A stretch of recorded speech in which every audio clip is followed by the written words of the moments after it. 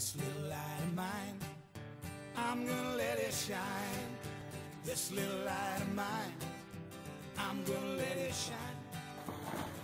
Alright, the first thing we need to do is we need to remove this bolt right here. This is the axle bolt, and we need to take it off. I think that requires a 22mm wrench. I don't have one, so I'm going to have to do what I need to do, and I'm going to have to use the alternative. And there's Noah right there. It's called a monkey wrench. And I apologize to all you mechanics that are cringing right now, but it's all I got, so I need to do what I need to do. Okay, after you've loosened that axle nut, then you need to loosen the chain adjusters. Alright, that'll take a 8mm wrench. You loosen it on both ends. That's your next step. See how the chain is loose now? Okay, and then come over here, Noah.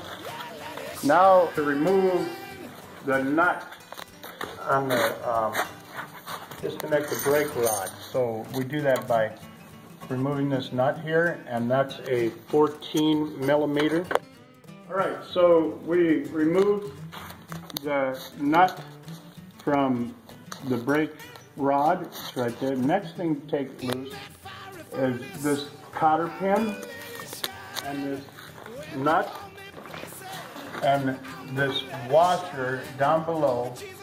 It's connecting the brake assembly to the brake drum to the rest of the wheel. And we need to get that out of the way so that we can pull the wheel, but we still got a ways to go, but I'm just trying to take you step by step. Alright, so we'll get that off. Okay, that's a 12mm nut, so you need a 12mm wrench to get that off. Alright? Alrighty then. Now we're going to remove this bolt. This is the other side of the axle bolt. We'll back it up with our 22mm wrench that we should have, but in my case, monkey wrench. Monkey wrench, plumber's wrench, whatever you want to call it. And this on this side, I'm using a 7/8. I'm using a 7/8 over here to take it off. Whatever the metric equivalent of a 7/8. It's not a 22, probably a 21 or something, I don't know. I'm not a metric man. But anyway, get with it and remove this. Alrighty. Now, before I take this all the way out, there's a spacer here. You can see the spacer right there. Right there. Right there. There you go. There's a spacer there, and then there's a spacer on the other side. On the other side, right there.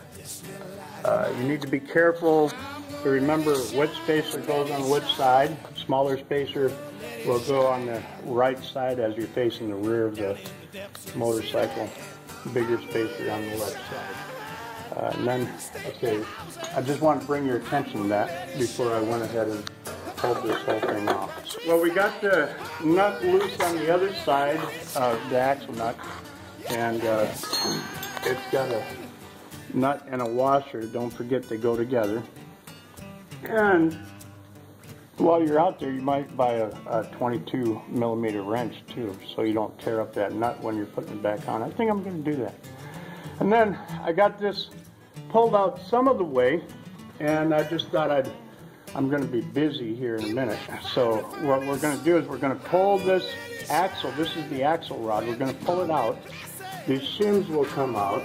The shims that I pointed out earlier, they'll come out. They'll fall, and then the tire will be free. So basically, you got to have it supported. You know, hold on to it or something. And then you should be able to pull the tire out. If the bike is high enough off the ground, you should be able to get the tire on. So that's our final step. We'll resume and putting it back together with the torques and all of that stuff that's required later. But that's it for this step. Hallelujah. I'll probably just show you the finished project once I get it pulled out, and then we'll go get the tire changed. Praise the Lord, we got it out. There's the brake assembly. We had a little bit of difficulty with the spacer holding it up, but once we got the spacer cleared, everything came together. So praise the Lord. We're going to go take it to the tire shop. This little light of mine, I'm gonna let it shine. This little light of mine, oh, I'm gonna let it shine, let it shine, let it shine.